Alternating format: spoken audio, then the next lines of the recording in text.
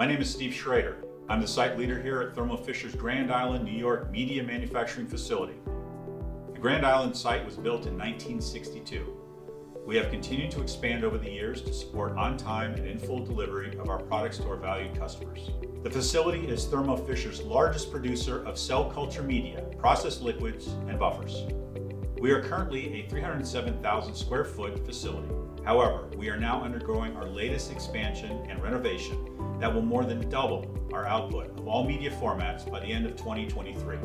This includes significantly increasing our dry powder media, advanced granulation technology, or AGT, and our liquid media capacities for our customers.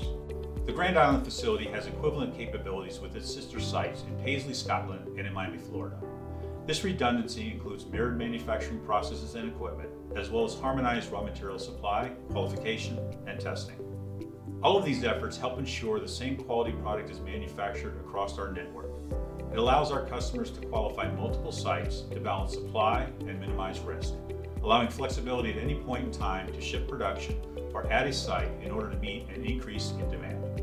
We look forward to continuing to plan proactively and to invest in our capabilities, meeting the rapidly evolving needs of the industry, and helping our customers to bring new therapeutics and vaccines to the people who need them most.